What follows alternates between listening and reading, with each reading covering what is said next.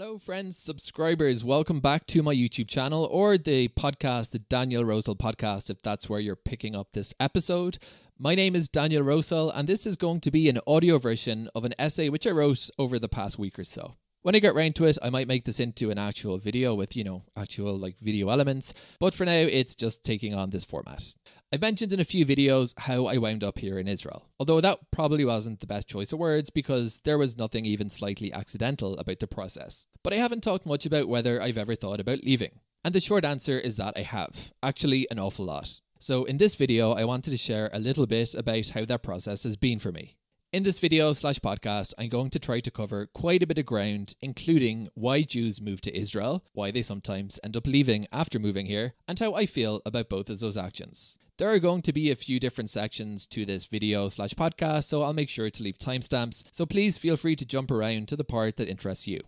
In 2015, coming on a decade ago, I decided to move my life from Cork in Ireland to Jerusalem in Israel. I was eligible to make that move because of something called the Law of Return.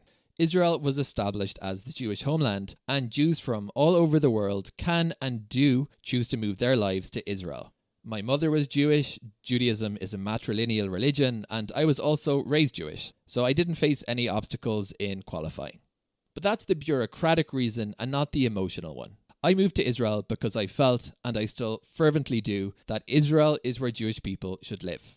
This idea is my version of Zionism, which is the idea that Zion, which is in turn a metaphor for Jerusalem, Mount Zion is in Jerusalem, and that in turn is a metaphor for the whole land of Israel, is where Jews should make their lives. Needless to say, not all Jews choose to make their lives in Israel, and not all Jews identify as Zionists. In fact, an awful lot of Jews would strenuously disagree with the worldview I articulated above.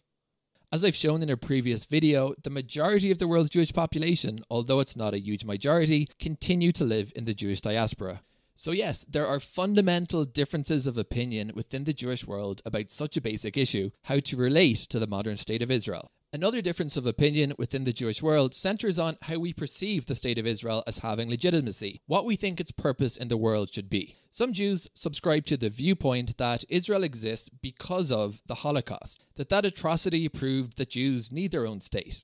Others, including me, take a longer view of Jewish history. Israel is where the Jewish people emerged as a distinct collective, so we think that this is a place where Judaism should be practiced and where Jews should live. This is where we have a future. So although ideological convictions drive many Jews like me to move to Israel, it isn't always necessarily enough to actually, sustain a life here.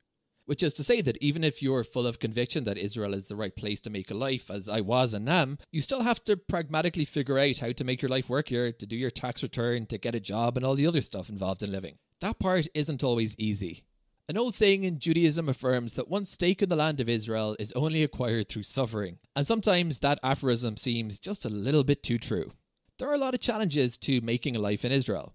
Firstly, the immigrant experience is just a difficult one in general. I think that there are some difficulties of Israel that are kind of very specific, like, the constant threat of warfare, and there are others that I think we can just attribute to, immigrant life being hard. I think that when it comes to Israel, we Jews kind of think that, well, this isn't like classic immigration. It's, we're Jews and we're moving to Israel. But I think that's a huge mistake. An unpalatable truth is that in Israel, as elsewhere, immigrants can unfortunately get taken advantage of. Companies can conveniently forget to contribute to pension funds, knowing that immigrants may not be familiar with their legal rights. This happened to me in my first job here. Landlords can also take advantage of immigrants because they know that they not might have the linguistic skills to take them to court. I've shown the video a few times on this channel of how a former landlord once actually literally ripped out my toilet while I was living in the apartment and paying rent to try to fix a leak. Of course, the landlord expected me to continue paying rent for this shoebox apartment that now lacked any form of sanitation. I left, by the way. Although Israel has been engineered to support Jewish immigration, moving here brings with it many challenges that for some are just insuperable. For one, Jewish immigrants to Israel commonly lack family connections that can preclude them from integrating into society as quickly as they might like and advancing in careers as fast as their native Israeli peers. The job market in Israel is very much about who you know rather than what you know. Lifelong personal connections and networks are often forged during mandatory army service, and those who didn't serve in the army can find themselves boxed out of that group. Then of course there's the language. Although lots of Israelis speak English and many services are available in English, the lingua franca of life in Israel is very much Hebrew. Hebrew, like Arabic, is a Semitic language, and it's not quite as easy to pick up as some other languages. People would disagree with me, but I personally think that Hebrew is actually quite a tricky language to really get proficient in. Given that many immigrants move to Israel at relatively advanced ages, their lack of Hebrew can often prove a really difficult obstacle. Many try to work around this fact by moving to communities with large numbers of English speakers. These are sometimes referred to derogatively as Anglo ghettos. Anglo is a word used in English to mean an English speaker. It's short for Anglophone. Many have discovered that it's actually pretty possible to get by living in Israel with very limited Hebrew or none at all. This is true, of course, in many countries with large expat populations. Some have even written books advocating this as a viable option, as in, you don't need English to live in Israel. Personally, I think that this is a disastrous idea to subscribe to. In fact, one of my only regrets about my experience in Israel to date is not investing more time and effort in learning Hebrew sooner.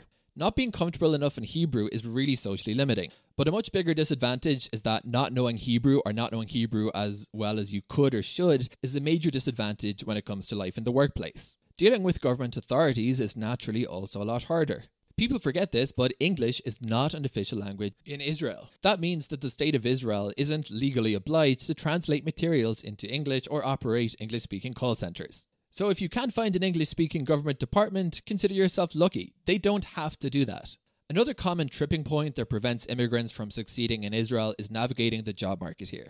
This can prove challenging in a number of respects. We've talked about the difficulties inherent in finding a job. There's also the difficulties in tailoring your resume or CV to the Israeli job market. Then there's navigating the different professional culture in Israel, where everything is often uber casual. And of course, there's the question of professional opportunity. Although Israel has a relatively healthy startup ecosystem, it has less multinationals than many countries. Israel is not home to a major world financial or media centre in the same way that London or New York is, and while Israel also has professional opportunities, especially in the realm of technology, there are also professional disadvantages to living here. I think that that's often underappreciated. Immigrants often need to get very creative in how they repackage their skill sets. Finally, we have the cost of living. Israel has one of the highest costs of living in the entire world, and the average salaries, at least outside of the high-tech bubble, simply do not keep up. The cost of real estate here is also one of the highest in the world per square metre. Buying property in Israel often requires having to commit more to a down payment than you would spend buying literally an entire property on cash in many European cities. For many immigrants, the idea of an indefinite financial struggle or of never being able to own the roof over your head is simply more than they're willing to sacrifice. Of course, some also simply dislike Israeli society, hate the sunshine, dislike falafel, or there's some other reason why they just don't like it here. There are lots more immigrants why Jewish immigrants may not end up living in Israel over the long term. All this has pushed me and many to consider at some point or another leaving Israel. And of course, many don't just think about it, they actually go ahead and, actually leave the place. It's worth pointing out that the whole subject of leaving Israel is rather fraught with controversy here. In fact, many people would even criticize me for simply pointing out the challenges in living in Israel. There's a common feeling in the Jewish world that so many people are just insanely critical of Israel for political reasons, so adding to that chorus of often unjustified hatred is something approaching treason. Some people come at this from religious grounds, arguing that it's actually a religious sin in Judaism to speak evil in any way whatsoever of the land of Israel, and that religious sin encompasses pointing out potential challenges, even if those are factual, or that a lot of people think that those are difficulties. Finally, we have the fact that the whole subject of emigration from Israel is a controversial subject in Israel itself. Former Prime Minister Yitzhak Rabin once derided those who emigrated from Israel as a band of weaklings. In Hebrew, emigrating from Israel is called Yeridah, and this term is kind of almost pejorative in its own right because it's the antithesis of ascent or aliyah, which is the idea that Jews moving to Israel are going through a spiritual ascent rather than a physical one.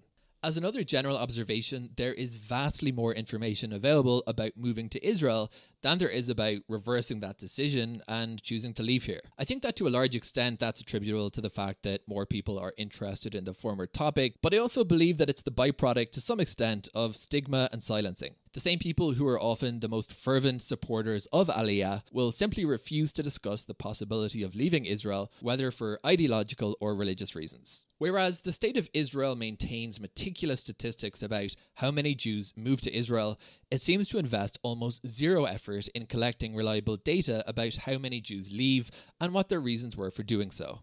And here's another observation. In general, Jewish organizations are great at pre-aliyah, the idea of getting people excited about moving to Israel and actually getting them on the plane. But when it comes to olim retention, keeping olim in Israel, and post-aliyah, these same organizations often kind of fall down a bit. As a fervent believer in aliyah, I think that we need to do a lot more to make sure that those people who've chosen to move their lives to Israel are properly resourced to have every possible chance at succeeding here. So you could say that there's something of a stark asymmetry about the information presented around Jewish immigration to Israel. Immigration is often viewed as a success story and celebrated and publicized, whereas emigration is often decried as evidence of failure and kept on the DL. Whereas Jews moving to Israel on nefesh b'nefesh flights are often welcomed by photo ops attended by politicians and sent to the newspapers, those who choose to move their lives in the opposite direction often do so in almost total silence with an almost sense of shame, with none of the accompanying fanfare. Personally, the first years in Israel were by far the hardest. I got screwed over by dodgy landlords, found myself doing work that I was way overqualified for, and generally had a pretty trying time. At times I began actually planning the logistics of leaving, but each time things got really bad, they then seemed to miraculously get better. I've considered both temporary relocations for professional reasons and actually leaving for good, but ultimately I've done neither. So what's kept me here? I think a few different factors. For one, my life here has gradually improved over the course of a decade or so, although it's been a long and very faltering uptrend rather than anything like a story of overnight success.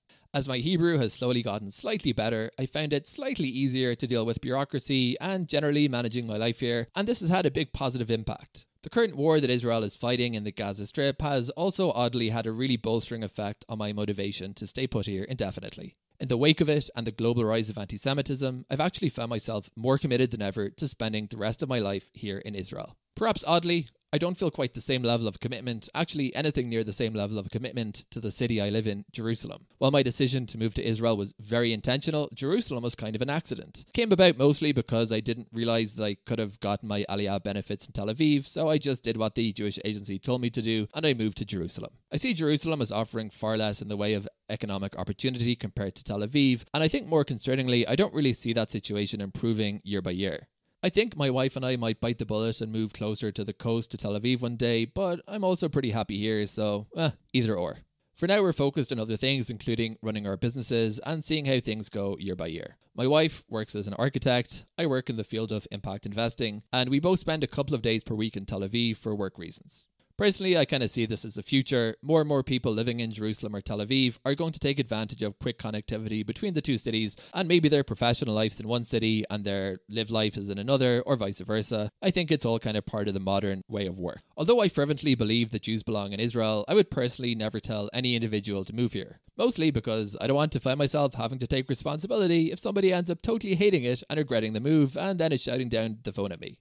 More importantly, I think that to stay committed to living here in Israel over the long run despite the challenges, well, it takes enormous personal conviction and mental strength, and that needs to come from actually wanting to make a life here. Equally, I don't think it makes any sense for people who truly hate living here to continue suffering needlessly. So much as I wouldn't advise a family member to come and make aliyah to Israel, I wouldn't tell a friend, hey, you know what, I think you should just actually live elsewhere. Again, my reasoning isn't rooted in religious belief or ideology, it's just because I think that aliyah, or the opposite process of leaving, is an enormously personal decision. I hope this short podcast, essay, or whatever you might call this has been at least somewhat interesting. I'd love to hear your thoughts in the comments. And if you'd like to continue receiving more videos from me, then do please consider subscribing here on YouTube, or to get these videos in audio format, look up and subscribe to the Daniel Rosehill podcast. It's available on Google Podcasts, Spotify, Apple Podcasts, and other places. Thanks for watching or listening. Shabbat Shalom for those keeping it, and until the next episode.